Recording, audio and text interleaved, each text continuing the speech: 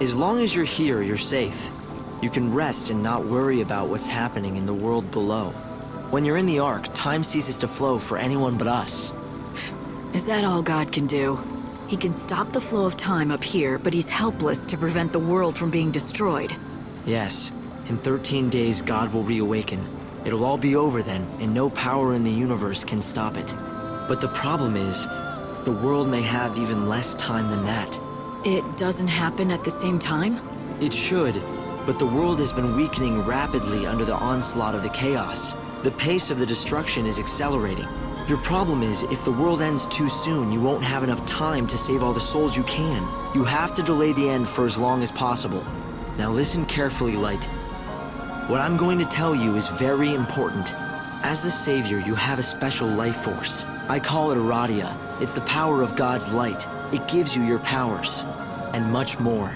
If you offer your life force, this Aradia, you can give energy to the world and delay the final destruction for a while. I can delay the destruction, but not avoid it forever. When God wakes after the 13th day, the world is screwed whatever I do. But what does it matter how many days are left? The end stays the same. Why not keep the Aradia for myself? Because if you did that, and the world ends before the 13th day, God will deem that you have failed. Then what will happen to your bargain?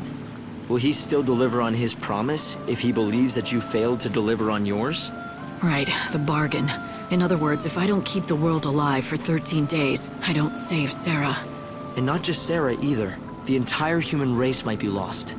So do you see, Light? Aradia is the key. You have to gather as much of it as you possibly can. And the way you do that is by saving people's souls. So that's what I've got to do. Save souls so that I can save Sarah. Yes, exactly. Remember how much snow has changed? Here at the end of the world, there are many people like him caught in the grip of despair, their hearts shackled by regret and longing. If you reach out and help them with their troubles, you can break those shackles. Then their souls will be released. They'll be free to be reborn in the new world, and in return, your savior life force will grow. So that's what he wants. Rescue as many souls as I can before the world ends and takes humanity with it. My mission.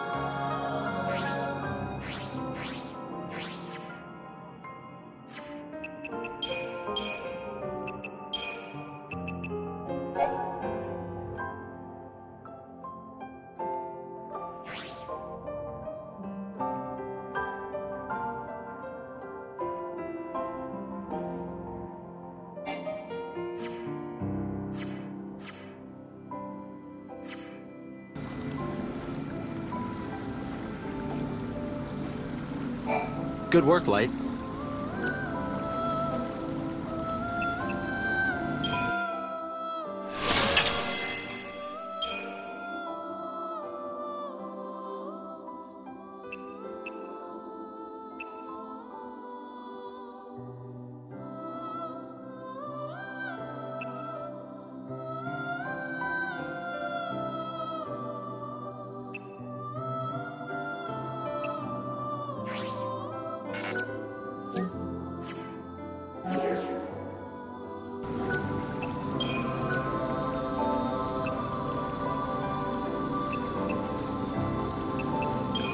Who am I exactly?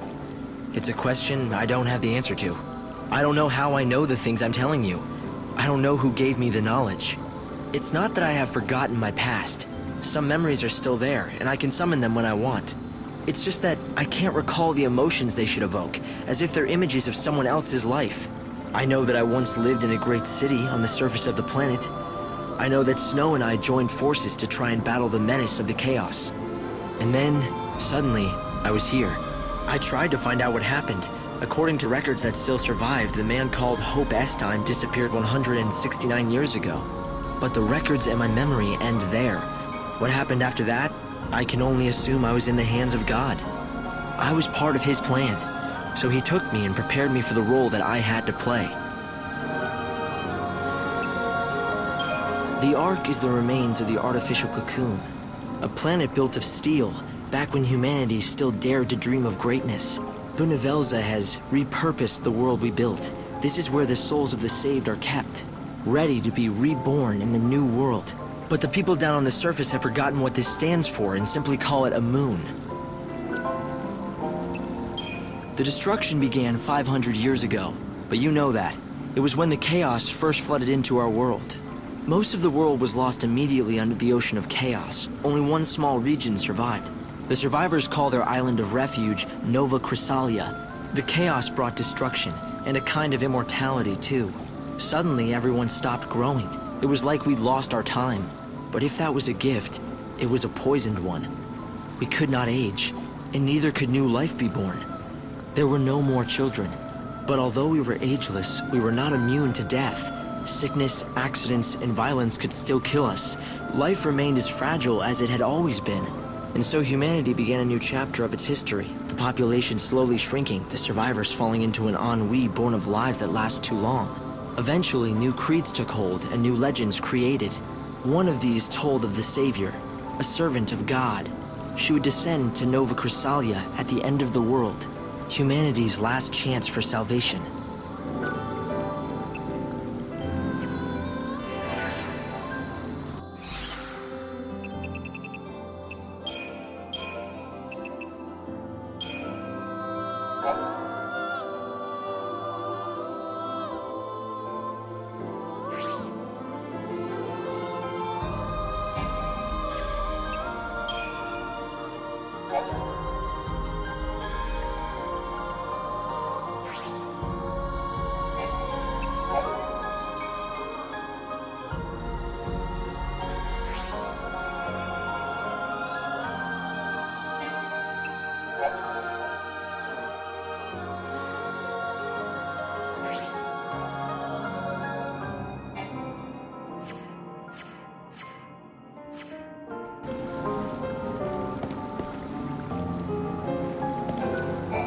Something happened?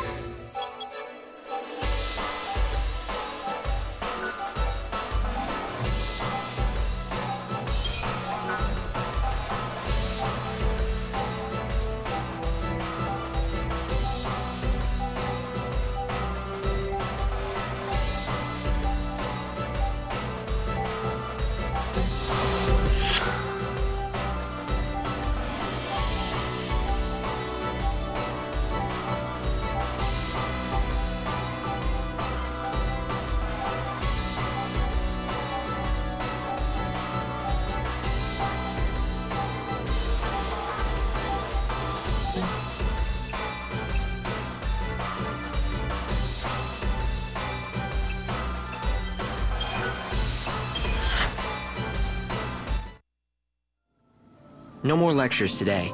You can head for the surface anytime you want. Just remember though, you have to come back here every morning at 6. You're giving the Savior a curfew. Is that it? There is a good reason. I'll explain it to you when the time comes. We can use the warp machine to send you back down. Just step in front of the device whenever you're ready to leave.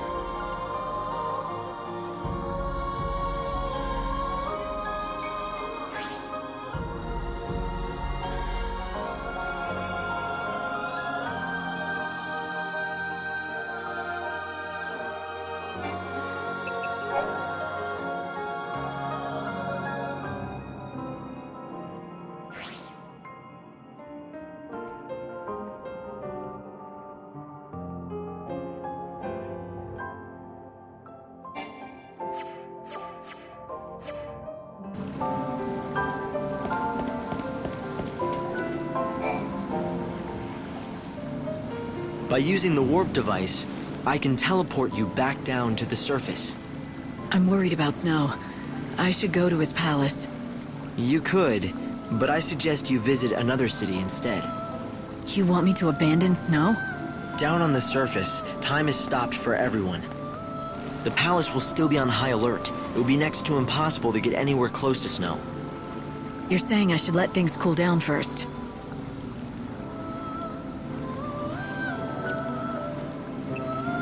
I'm going to send you to Luxerion. It's the capital of the world. Or, what's left of it anyway. I'll place you inside an inbound train. When the train stops at the station, you can get off with the other passengers. Something has happened in front of the station. All right, do it.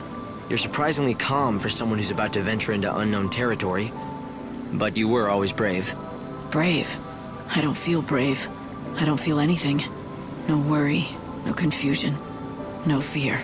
That's good. But you still need to stay safe.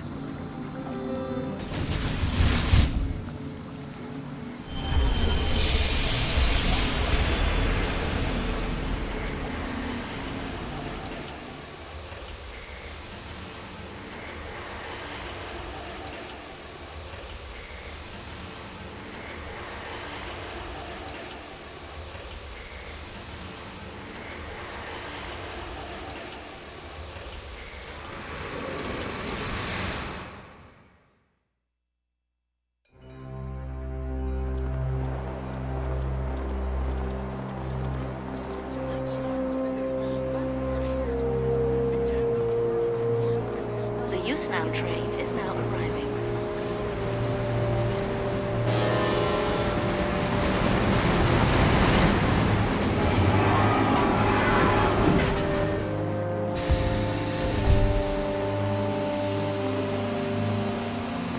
Luxerion North Station.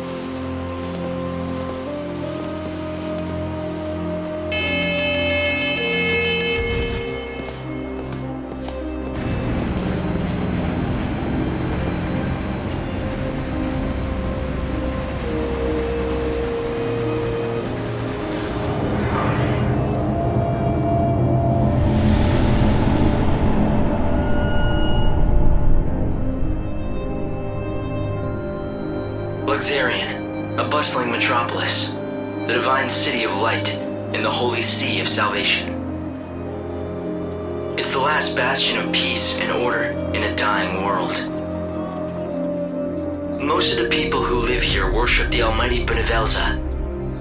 The city's governed in his name by a powerful religious sect known as the Order of Salvation. God's followers believe in ultimate redemption, and their faith helps keep the fires of hope burning. But even in this pious city, a darkness lurks untouched by divine light.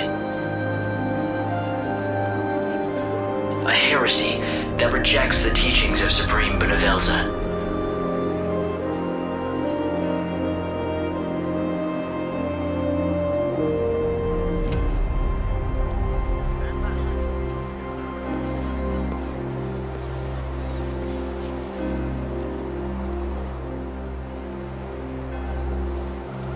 It's another girl. How awful. I bet it's the heretics doing. The divine city doesn't look so holy now. This was no accident. The girl was left here intentionally. Light!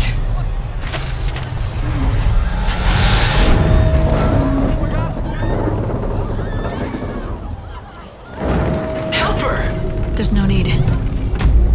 Just a dummy. Hope, did you see who dropped it?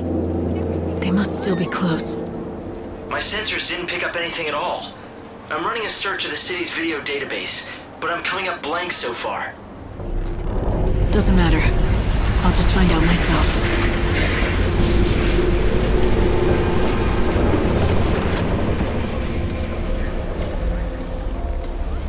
Luxerion. The divine city of light. Is that what they call it? Trouble is, the brightest lights cast the darkest shadows.